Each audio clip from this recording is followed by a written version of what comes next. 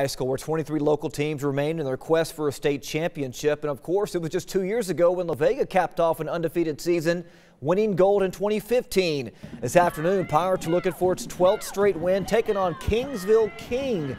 Opening drive, Kamochi Hobbs. He's been doing this all season long. Gets the handoff, breaks free. He is gone. 34 yards for the touchdown. Pirates take an early 7-0 lead. Now they would add to it later on. This time it's John Richards breaking tackles for the 31-yard touchdown. It's 14-0 Vega. Second quarter now.